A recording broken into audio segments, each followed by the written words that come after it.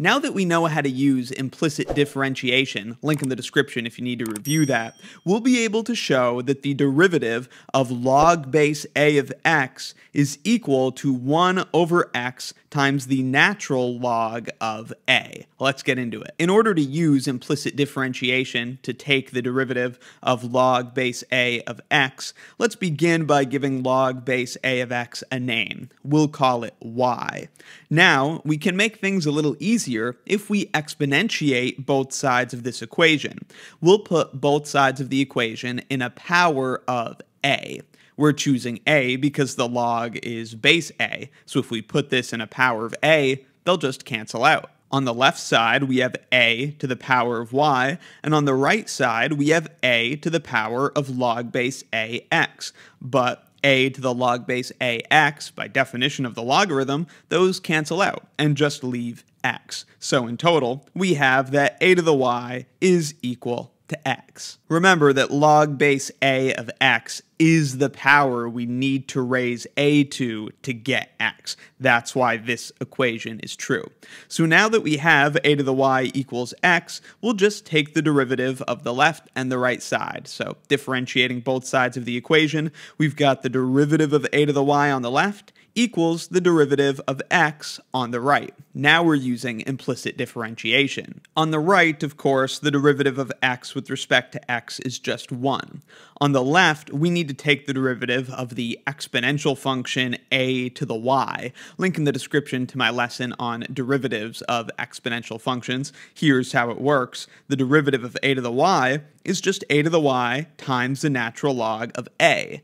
But because y is itself a function, we also need to use the chain rule and multiply by the derivative of y with respect to x. Here is the formula we just used written out where u is taken to be a function of x. The derivative of a to the power of a function, where a is just some positive number, is equal to a to the power of that function times the natural log of a, but then times the derivative of that function. It's just the chain rule. That's what we've got going on here. Then remember, we're looking for the derivative of log base a of x, and that's y. So we're looking for dy dx. So now we'll solve this equation for dy dx, and that gets us here.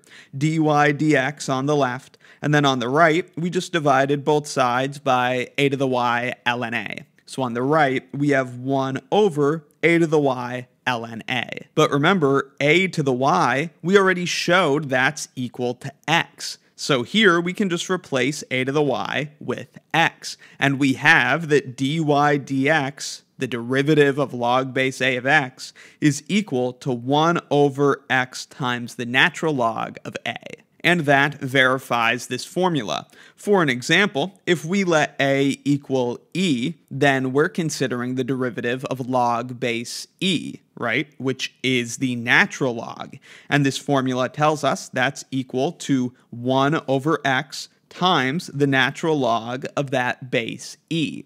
The natural log of e, of course, is just 1. So the derivative of the natural log is just equal to 1 over x. Very important formula, don't forget it. The natural log is going to show up a lot in this course. Let's just finish with a less important example. Let's take the derivative of log base 3 of x. By our formula, this is going to have to be 1 over x times the natural log of the base. So natural log of 3. And that's all there is to it. So for a positive number a, the derivative of log base a of x is 1 over x ln a, which also implies that the derivative of the natural log, that's log base e, is equal to 1 over x. Thanks for watching. Let me know in the comments if you have any questions, and check out my Calculus 1 playlist for more. Link in the description.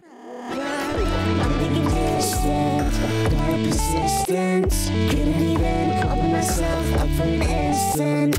What's the law? It's regular. I regulate my integrity. I'm a secular anesthetic from my own effigy.